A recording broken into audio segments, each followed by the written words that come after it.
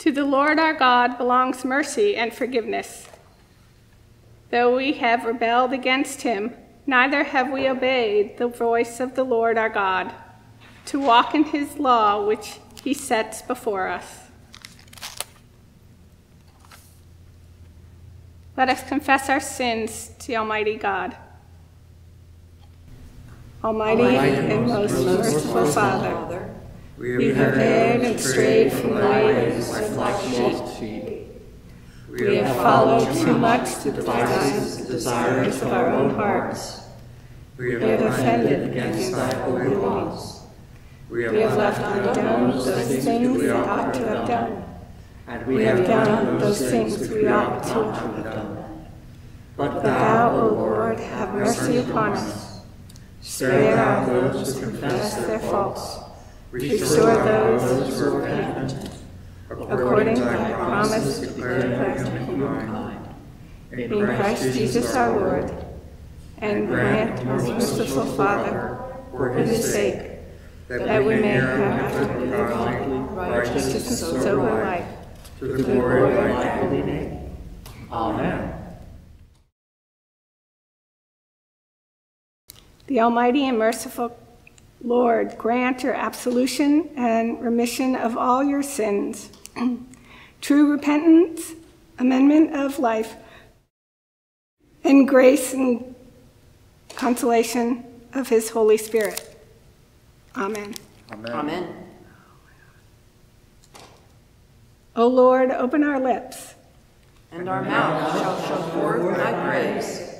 Glory to the Father, and to the Son, and to the Holy Spirit, as it was in the beginning, is now, and will be forever.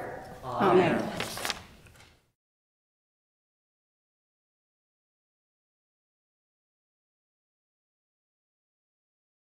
Oh, come, Let us sing to the Lord. Let us heartily rejoice in the strength of our salvation. Let us come before his presence with thanksgiving, and show ourselves glad in him with psalms. For the Lord is a great God, and a great King above all gods. In his hands are all the corners of the earth, and the strength of the hills is his also. The sea is his, and he made it, and his hands prepared the dry land. O come, let us worship and fall down, and kneel before the Lord our Maker. For he is the Lord our God, and we are the people of his pasture, and the sheep of his hand. O worship the Lord in the beauty of holiness. Let the whole earth stand in awe of him. For he cometh to judge the earth, and with righteousness to judge the world, and the peoples with his truth.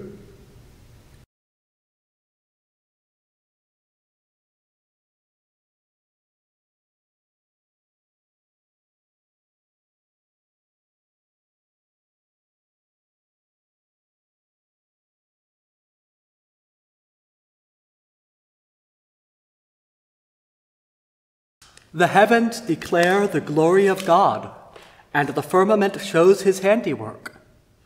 One day tells its tale to another, and one night imparts knowledge to another.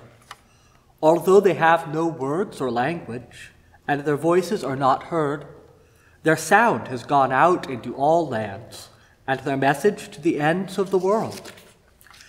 In the deep he has set a pavilion for the sun.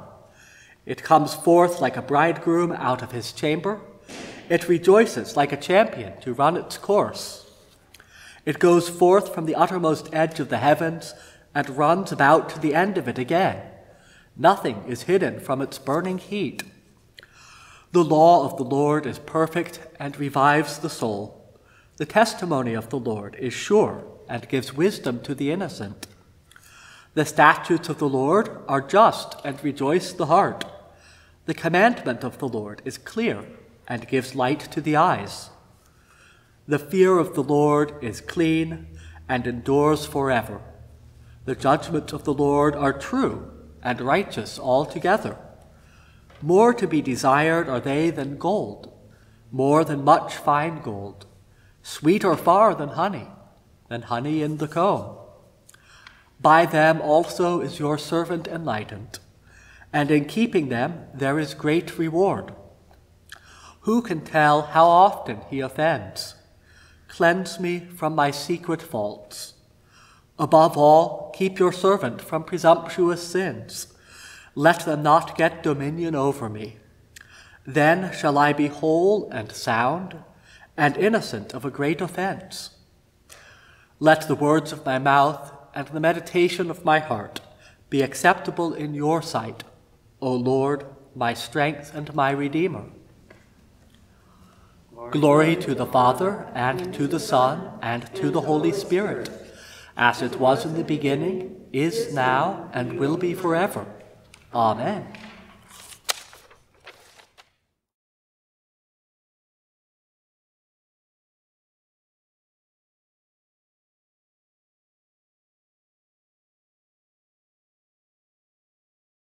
A reading from Exodus. God spoke all these words to Moses on Mount Sinai. I am the Lord your God, who brought you out of the land of Egypt, out of the house of slavery. You shall have no other gods before me. You shall not make for yourself an idol, whether in the form of anything that is in heaven above, or that is on the earth beneath, or that is in the water above under the earth. You shall not bow down to them or worship them. For I, the Lord your God, am a jealous God, punishing children for the iniquity of parents to the third and fourth generation of those who reject me, but showing steadfast love to the 1,000th generation of those who love me and keep my commandments. You shall not make wrongful use of the name of the Lord your God, for the Lord will not acquit anyone who misuses his name. Remember the Sabbath day and keep it holy. 6 days you shall labor and do all your work, but the seventh day is the Sabbath to the Lord your God. You shall not do any work, you, your son or your daughter, your male or female slave, your livestock, or the alien resident in your own towns. For in 6 days the Lord made heaven and earth, the sea, and all that is in them, but rested on the seventh day. Therefore the Lord blessed the Sabbath day and consecrated it. However, your father and your mother, honor your father and your mother, so that your days may be long in the land that your Lord God has given you. You shall not murder, you shall not commit adultery, you shall not steal, you shall not bear false witness against your neighbor. You shall not covet your neighbor's house, you shall not covet your neighbor's wife, or male or female slave, or ox or donkey, or anything that belongs to your neighbor. The word of the Lord. Thanks be to God.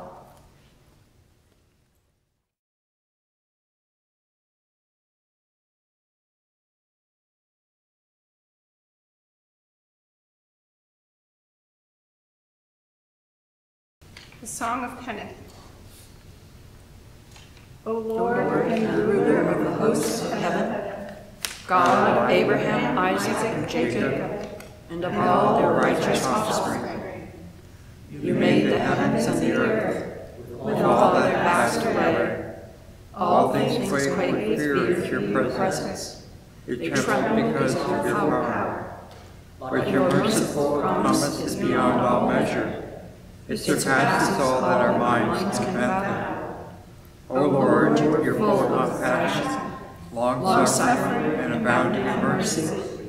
You hold back your hand. You do not punish as we deserve. In your great goodness, Lord, you have promised forgiveness to sinners, that they may repent of their sins and be saved. And now, O Lord, I bend the knee of my heart and make my appeal sure of your gracious goodness. I have sinned, O Lord, I have sinned, and I have known my wickedness only too well. Therefore I make this prayer to you. Forgive me, Lord, forgive me. Do not let me perish in my sin, nor condemn me to the depths of the earth. For you, O Lord, are the God of those who repent, and in me you shall show forth your goodness. Unworthy as I am, you will save me, in accordance with your great mercy. And I will praise you without ceasing all the days of my life.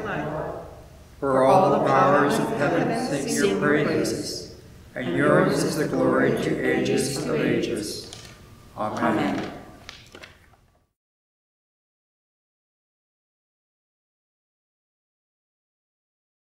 A reading from the Gospel of John. The Passover of the Jews was near, and Jesus went up to Jerusalem. In the temple he found people selling cattle, sheep, and doves, and the money changers seated at their tables. Making a whip of cords, he drove all of them out of the temple, both the sheep and the cattle. He also poured out the coins of the money changers and overturned their tables. He told those who were selling the doves, "Take these things out of here. Stop making my Father's house a marketplace." His disciples remembered that it was written, "Zeal for your house will consume me." The Jews then said to him, "What sign can you show us for doing this?" Jesus answered them, "Destroy this temple, and in 3 days I will raise it up." The Jews then said, "This temple has been under construction for 46 years, and will you raise it in 3 days?" But he was speaking of the temple of his body.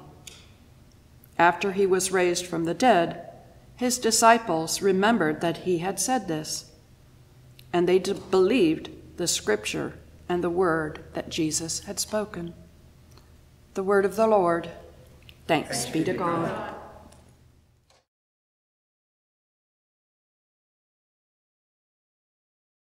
The Song of Zechariah. Blessed be the Lord God of Israel, for he hath visited and redeemed his people, and hath raised up a mighty salvation for us in the house of his servant David. And he spake by the mouth of his holy prophets, which have been since the world began, that we should be saved from our enemies, and from the hand of all that hate us, to perform the mercy promised to our forefathers, and to remember his holy covenant, to perform the oath which he swore to our forefather Abraham, that he would give us, that we be delivered out of the hand of our enemies, might serve him without fear, in holiness and righteousness before him, all the days of our life. And thou, child, shalt be called the prophet of the highest, for thou shalt go before the face of the Lord to prepare his ways, to give knowledge of salvation to his people, for the remission of their sins, through the tender mercy of our God, whereby the dayspring on high hath visited us, to give light to them that sit in darkness and the shadow of death, and to guide our feet into the way of peace. Glory to the Father, and to the Son, and to the Holy Spirit, as it was in the beginning, is now, and will be forever. Amen.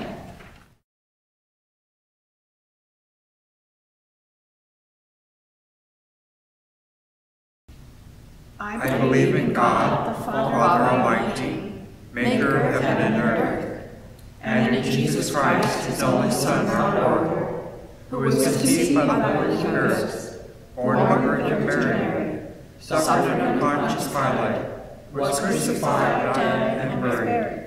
He descended into hell. The third day he rose again from the dead.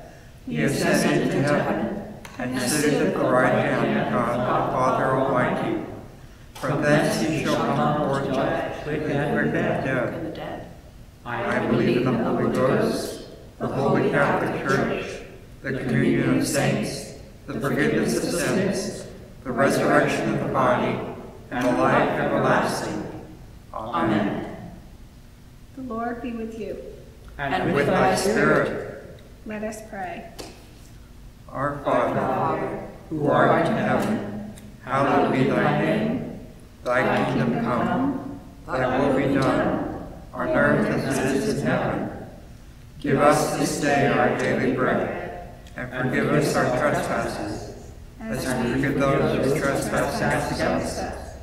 And lead us not into temptation, but deliver us from evil. For thine is the kingdom, the power, and the glory, forever and ever. Amen. O Lord, show thy mercy upon us, And Grant us thy salvation, endure thy ministries with righteousness. and make thy chosen people joyful. Give peace, O Lord, in all the world. For only in thee can we live in safety. Lord, keep this nation under thy care. and guide us in the way of justice and truth. Let thy way be known upon earth. Thy saving help among all nations. Let not the needy, O Lord, be forgotten. Nor the hope of the poor be taken away. Create in us clean hearts, O God. And sustain us with thy Holy Spirit. Almighty God, who seest that we have no power of ourselves to help ourselves, keep us both outwardly in our bodies and inwardly in our souls, that we may be defended from all adversities which may happen to the body, and from all evil through thoughts which may assault and hurt the soul.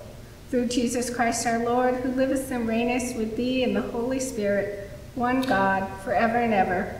Amen. Amen. Good morning, friends. As you can see, things are a little bit different this morning. For the last few days, I was just feeling not so perfect physically. No concerns about a major virus or anything, but just to be cautious, decided to steer clear of getting in close quarters with our worship team. So this message is coming from home, and as you can see, I have a little helper. I hope that that's okay with everybody. I think as this message proceeds, you'll understand it's particularly appropriate that he is a part of it. So blessings to you this third Sunday of Lent. Moving into our sermon time, aren't relationships just a wonderful thing?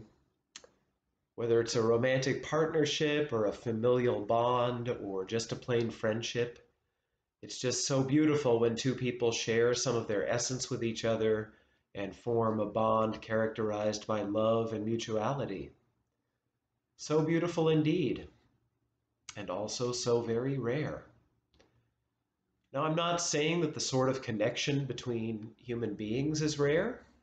The web of interconnectivity between humans who inhabit this planet is so huge and complex that it defies description. But real relationships? Those are pretty rare. German philosopher-theologian Martin Buber perhaps captures this phenomenon best in his timeless book, I and Thou. In this book, Buber explores how the vast majority of the time, our engagement with other beings is on a level he calls I-it, as opposed to I-thou. When we're in I-it mode, we are engaging with another being, but we're not receiving that other being in all of its fullness. We're seeing, often in some very subtle and invisible ways, that other being as an object rather than what it really is, another wondrous, complex, beautiful being that contains the very essence of God. When we're in I-it mode, real relationship with all of its wonderful potential isn't fully possible. That is only possible when we're in I-thou mode. And I'd suggest that for most people, this state is quite rare indeed. It requires that we be unguarded and vulnerable at a level that can feel strange and uncomfortable. That we be in a place where we're open to the sort of giving and receiving that touches us in the very depths of our souls. I would suggest that the sort of relationship where this is most often challenging in the human sphere is the relationship between the sexes. It would seem from how things usually play out in human affairs that the objectifying that happens when we're in I-it mode occurs all too often as men and women engage with each other. In this situation, the other is engaged as an object to be used for comfort, for pleasure, for gratification, but not as a being with whom to have a sublime and transcendent exchange. Physical and sexual violence, usually toward women, is of course an expression of the worst extreme of this phenomenon. Now, I openly admit that I have spent way too much of my life in I-it mode, and it is monumentally unsatisfying. But I have also enjoyed a few moments of really being in the I-thou state. These moments have been ones of such life-altering wonder and joy that I would go so far as to say that it is my mission in life to cultivate the ability to have more of them. I have enjoyed a few such moments both with God and with a fellow human being, and I believe that they are, without exaggeration, truly foretastes of heaven. One example I can offer is from the very recent past. I offer this only as an example of getting into the state that is what I believe Buber meant by I-thou. There are, of course, an infinite number of access points for such a state. 11 weeks ago, my wife and I welcomed a baby boy, this baby boy, into our lives. His birth was quite different from what's considered a normal one, at least in our part of the world. He was born at home, with only the immediate family being in attendance. A set of circumstances that would take far too long to explain right now led us to the conclusion that this was the best and safest option for his birth. Now, this meant that I was at various points performing some of the acts that a doctor or midwife might have been doing in the moment, but the invisible character of this situation could not have been more different. Completely unlike the client-server relationship that usually exists between a patient and a professional, my wife and I were working together as a whole, as a single unit. The sense of communion I felt with the divine, my wife, and with this wonderful baby son we now have, transcended anything I have ever felt before. In this moment of raw vulnerability, I understood better than ever before the distinction that Buber draws between I-it and I-thou interactions. And so now we come to today's gospel. A variant of it, which scholars jokingly refer to as Jesus' temple tantrum, is found in all four gospels. Indignant at what he sees going on in the great Jerusalem temple, Jesus loses all composure and causes mayhem, overturning tables and driving out vendors. But what exactly had him so upset? It can't have been the activities themselves. Jesus clearly didn't think that there was anything wrong with plain old commerce, or even with exchanging one kind of money for another. But when he saw those things happening in the temple, he lost his cool. Why? I would venture a guess that when he saw people selling animals to be sacrificed and trading imperial currency with its graven images for coins that had none, he saw this as a visual expression of human beings having an I-it engagement with God, their creator. I would even go so far as to suggest that most human engagements with God have this I-it character. To put it crassly, we often treat God like a divine vending machine. I'm anxious, comfort me. I'm under attack, defend me. I'm missing something I need to live, give it to me. Even our prayers of gratitude can have a pretty transactional character. Thank you for that great thing you just gave me.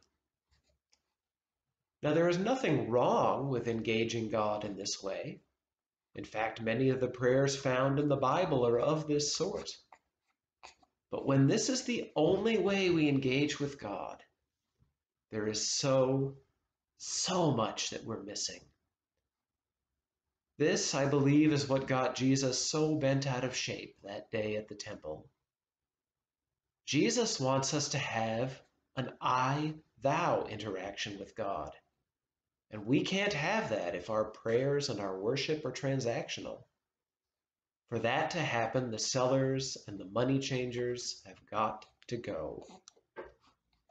So what does it mean to have an I-thou interaction with God rather than an I-it one? At some level, this requires that we go to a place where words don't suffice. But I think there is one question that can be very helpful. The question is this: in my prayer and in my worship, am I more centered on what God does or can do, or on who God is? If our question is the first of these two, we're probably in I-it mode. But if it's the second, we may well have moved toward I-thou. This is the state that the mystics have often called contemplation, the state of approaching the divine mystery without words, without agenda, without any preconceived notions, simply for the joy of touching that which is above and beyond anything in the realm of creation. Now, if you find that this state keeps eluding you, take heart. You are in good company. Even the great mystics report ebb and flow, and it is ultimately, like all things, dependent not on our initiative, but on divine grace. But I am convinced that persistence pays off, and God does ultimately reward those who seek an I-thou relationship with their Creator, with exactly that. And we can also actively pursue this I-thou state in human interactions. It's perhaps especially fruitful in interactions between the sexes. Am I more interested in what this person does or can do for me? Or is my focus trained on delighting deeply in who this person is? To conclude, it can be very humbling to ask ourselves these questions and to be honest with ourselves about how we answer them. But the reward is so great. Every time we notice that we're in the first mode, into I-it mode, and allow ourselves to move further into the state of raw vulnerability required to get into the second, into I-thou, we open ourselves up to an interaction marked by unspeakable joy. As far as I'm concerned, even just a few such moments are enough to make life worth living. I encourage all of us to seek as many of them as we can.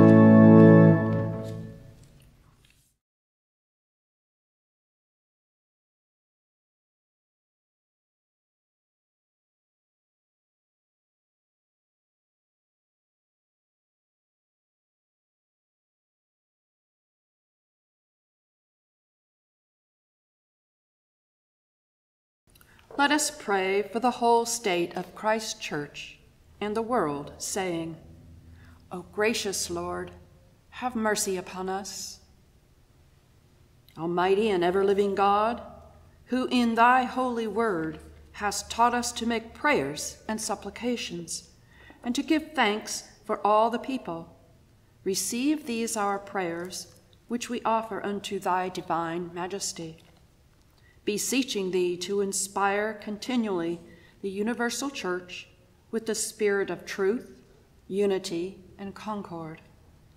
And grant that all those who do confess thy holy name may agree in the truth of thy holy word and live in unity and godly love.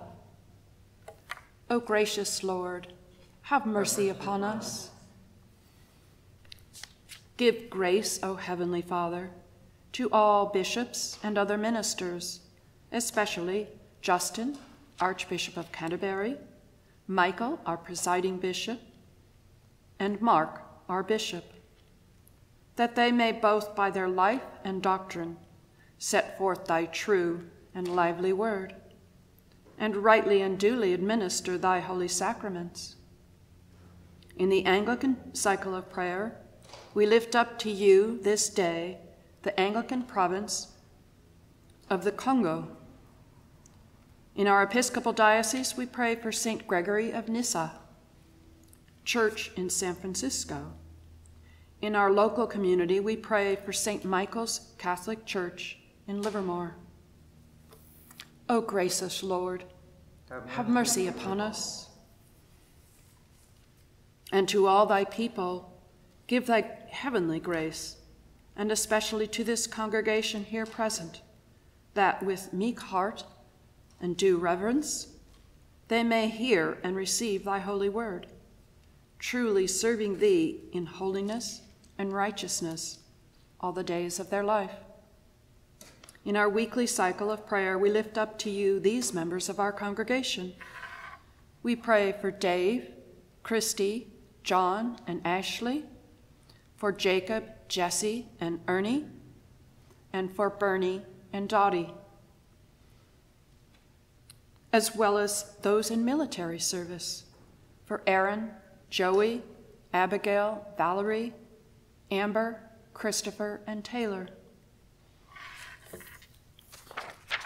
O gracious Lord, have mercy upon us.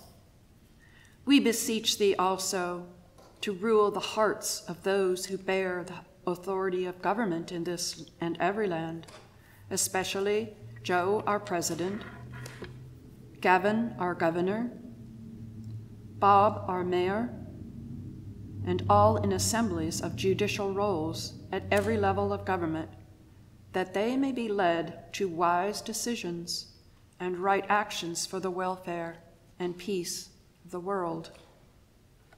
O gracious Lord, have mercy upon us. Open, O Lord, the eyes of all people to behold thy gracious hand in all thy works, that rejoicing in the whole creation, they may honor thee with their substance and be faithful stewards of the bounty. O gracious Lord, have mercy upon us. And we most humbly beseech thee of thy goodness, O Lord, to comfort and succor Andy, Olivia, Becky, Brett M., Carl, Carol, Kathy, Chalopi M., Dave R., David, Aaron, Esteban, Miroslava, Tamara, Glennis, Geraldine, Umberto, Candida and family, Janice, Jim and Janet, Josh, Lisa B., Luke, Marge and family, Marie R., Mary L., Mary M., Marissa and family, Monty and Judy, Nick, Nina, Michael, Sandra and Henrietta, Sarah, Michael E., Sylvia P., Steve W., and children, Tamara S., the Herman family, the Purcell family, the Moon family, the Ruzicka family, the Boer family, and the Montgomery family. And for all first responders during the COVID pandemic, for all nurses, doctors, police, firefighters, and educators, and especially Brad O. and Brad S. We also wish healing prayers for all God's creatures in Indonesia and New Zealand and all the parts of the world that are suffering from the crazy weather. May you all feel God's warm love for you.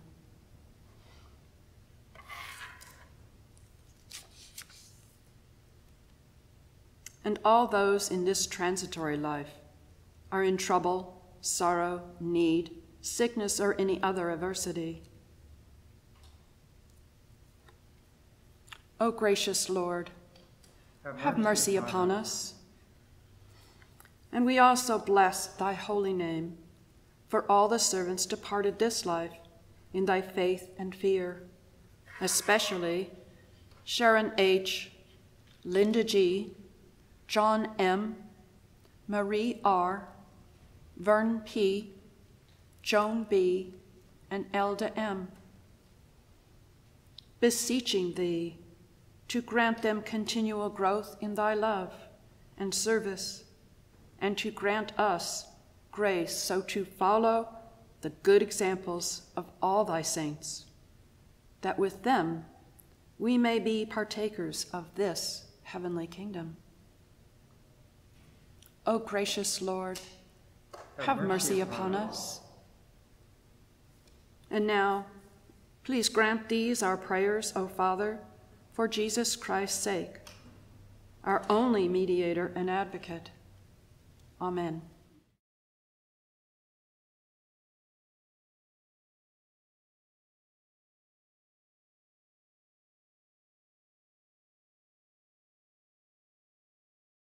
O Heavenly Father, in whom we live and move and have our being, we humbly pray thee so to guide and govern us by thy Holy Spirit, that in all the cares and occupations of our life we may not forget thee, but may remember that we are ever walking in thy sight, through Jesus Christ our Lord.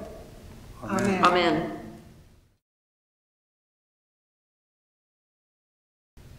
Almighty God, Father of all mercies, we, thine unworthy servants, do give thee most humble and hearty thanks for all thy goodness and loving kindness to us and to all people.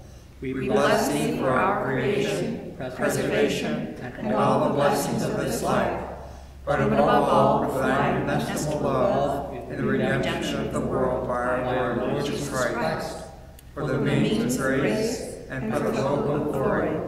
And we beseech thee, give us that due sense of all thy mercies, that our hearts may be upright and thankful, and that we may show forth thy praise, not only with our lips, but in our lives, by giving up ourselves to thy service, and by walking before thee in holiness and righteousness all our days. Through Jesus Christ our Lord, to whom with thee and the Holy Ghost be all honor and glory, world without end. Amen.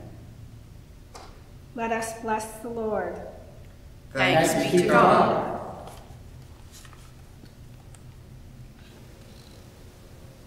The grace of our Lord Jesus Christ, and the love of God, and the fellowship of the Holy Ghost be with us all evermore. Amen. Amen.